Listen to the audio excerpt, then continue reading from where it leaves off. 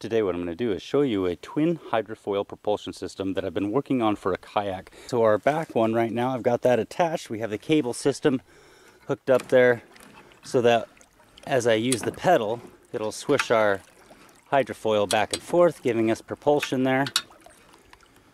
So let me go ahead now, I'm going to mount the second one here on the front. We'll mount the rudder, we'll put this out in the water and test it out.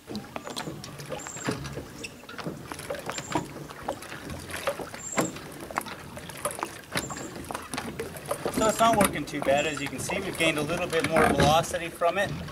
Definitely need some work with the cables and the ropes that I've got adjusted to it to get them a little tighter right now. Other than that, it's working. It's going a little straighter now as well. Today what I want to show you is something that I call hydro skates. What they basically are is a way to skate on water. I've also attached a return spring to our foils now on each one of them.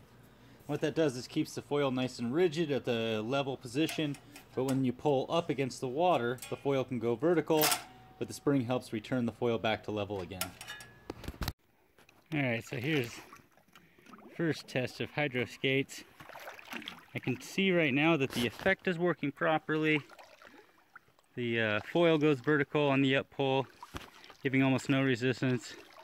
On the down push, I'm getting normal forward momentum hydrofoil resistance, just like we were predicting.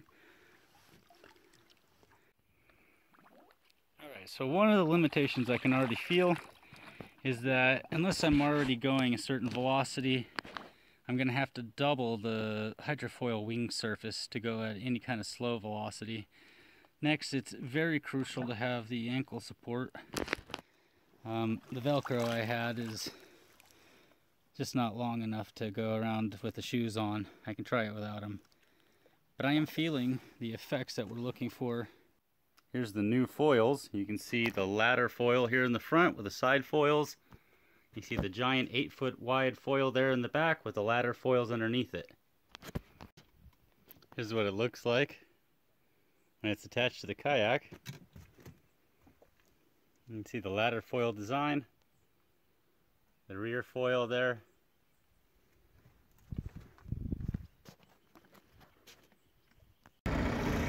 Here I am testing out my new foil.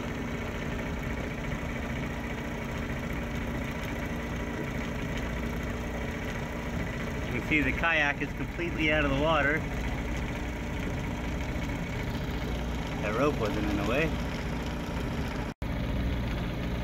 Checking out how well it turns. You can see the kayak's completely off the surface there.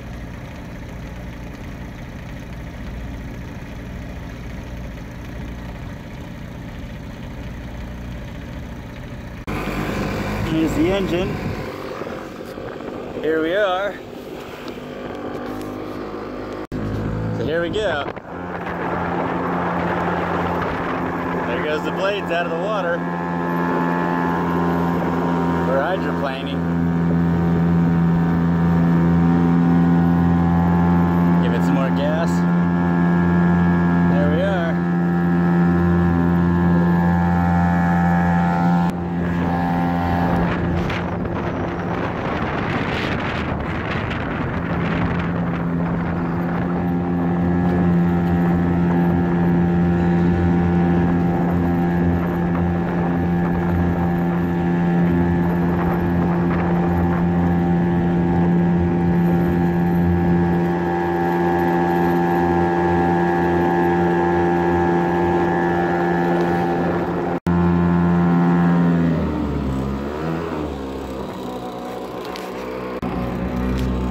Here we go.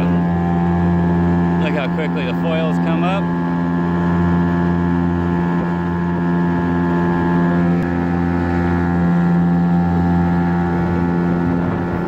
So one of the things you got to do with the hydrofoil is keep it from coming out of the water. So you got to have the front blade able to change its pitch, and that's what this piece does. As it comes out of the water, that'll change the pitch to make it flat so it kind of dives. If it goes down deep, it'll change the pitch so it comes back up to the surface.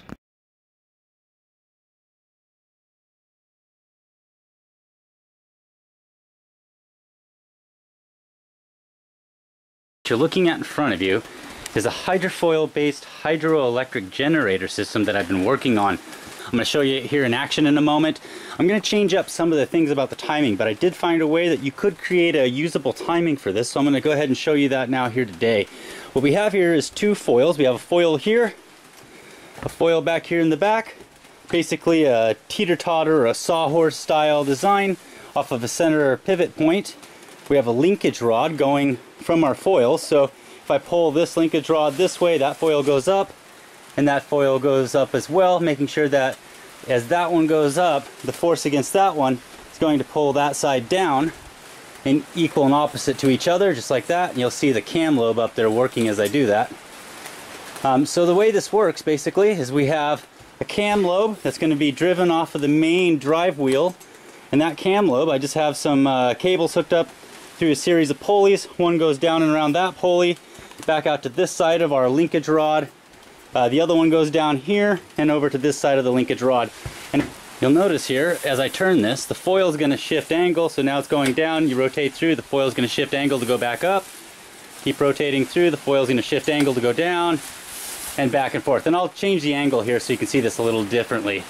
So there you go, very simple design. One of the foils had to be held out in front, obviously, instead of held from the main part of it, so I had to build a bridge over that. We have a spring on top on that one. And this one here just was mounted right off the bed frame piece I used, and a spring on this one. And because they're going in opposite directions, that spring on the top and that spring on the top actually apply different directional forces, so I don't need springs on both sides. I'm a little limited on space here, but hopefully you can see this. I got the machine here. What I'm going to do is go ahead and turn the cam around and let you see just how this thing's going to actuate. So here we go. First of all, you're going to turn it. You can see the blade pitch down when I turn it up. The blade pitches down, the machine's going to go down. You keep rotating, the blade's pitching up. Up at the top, it's going to turn around, re-pitch all the way down, turn back, and just like that. What you see in front of you is a twin hydrofoil micro hydroelectric generator design that I've been working on. By using hydrofoils instead of Pelton wheels or turbines, we can generate energy in much slower water flows than what we typically can use today. Water flows with almost no fall or head to them. Let me go ahead and actuate this real quickly for you so you can see the two different hydrofoils. The one in the back's got a bit of a shadow on it, but I'll show you that up close here in a moment. The nice thing about an engine like this is that those hydrofoils are giving power to the flywheel on both the up and the down of each one of their strokes. So there's no real loss by having a dead stroke in the system. And by adding that second hydrofoil in the back in opposite timing, I've really made it so we have a efficient system, something that'll carry its energy through even really slow water flows. Let me give you that a little extra energy and let it kind of spin through there. Hopefully from this lower angle you can see both of the foils and how they operate. And you don't need a lot of angle to the foils, you just need to bend the foil past the break point of center, and the water pressure should do most of the rest of the action against the foil.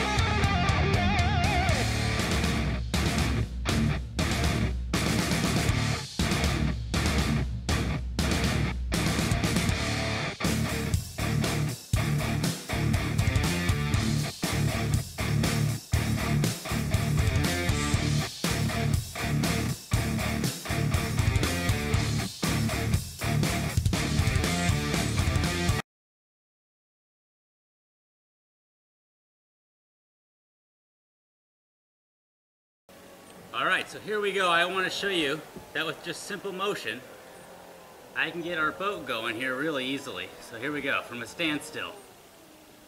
You can see I'm just moving this back and forth. Nice and slow, very little energy. In fact, I'll hold it with just my thumb and my first finger. You notice I can get myself going pretty well with that. It's a nice design for creating forward propulsion. And right now I'm using the long sweep. We don't have any of the clamp shut down. Here's a quick shot of what it looks like in the water. So you can see what the tail foil is doing throughout its arc here. Try to give you a good shot through the arc. You can see how the foil flips over through those springs, and that gives us the angle we need to create forward propulsion from this